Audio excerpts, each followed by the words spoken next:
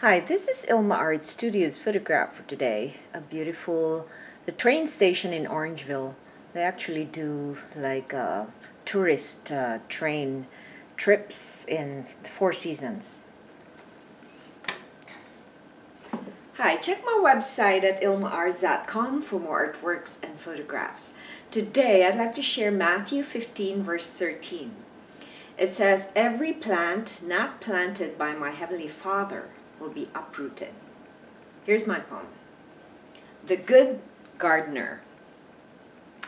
God the Father is like the good gardener. He plants seeds and ensures they are watered. He sees to it that they get all the nutrients they need. He plants them where they would thrive and breed. When weeds invade the garden of our Heavenly Father, He uproots each of them that wants to take over His garden. He sorts out all those He didn't intend to be there. He cares for all that He planted and watches their progress. Here's my essay. Have you ever gardened or taken care of any plant? If you have, I'm sure you understand how much care is needed for that plant to grow. I always loved trees and meadows and gardens, but where I originally came from, the Philippines, we didn't have much space to mostly have a garden. I lived in the city, so it was very congested. My first boyfriend got me interested in plants and fishes. As early as a young teenager, I have always been caring for houseplants and fishes on aquariums, or sometimes birds. I remember an old friend was amazed how I cared for fishes, birds, and plants. When I moved to Canada, my 20-year-old plants were still alive when I left. God uproots any weeds from His people to ensure His will transpire. Prayer. Lord, thank You for nurturing and caring for me. Reflection. What weeds have popped out in your life that needs to be uprooted by God? Well, the weed of bitterness sometimes still comes to me, which has a history of traumas in my life.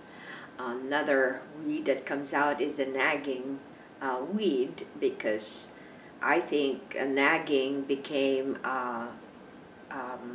something that I imbibed from my family, and sometimes it comes up once in a while in my life, but God is always faithful to correct me with that. Another weed in my life could be anger or reaction. Each time I don't get my way, sometimes I would automatically react from my natural self, but God always reminds me in His Word never to give in to it. Another weed that can come out sometimes is the worry weed, which means that sometimes I could worry over something, and it sometimes consumes me.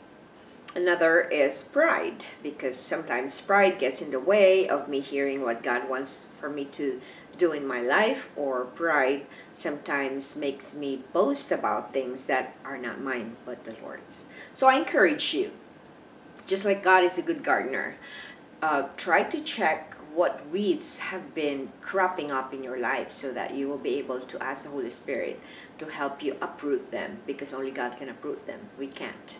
So let the Holy Spirit uproot those weeds, and then you will be able to move through and be able to go through the growth that God wants you to do. Thanks for watching. I hope you check my website at ilmaars.com for more artworks and photographs. Have yourself a wonderful day. God loves you so much, and so do I.